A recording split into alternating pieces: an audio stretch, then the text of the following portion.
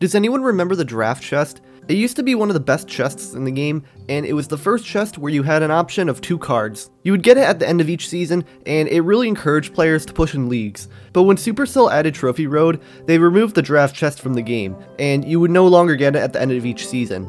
Even though the chest was removed from the game, you could still get it from a special offer in the shop when you reached a Legendary Arena.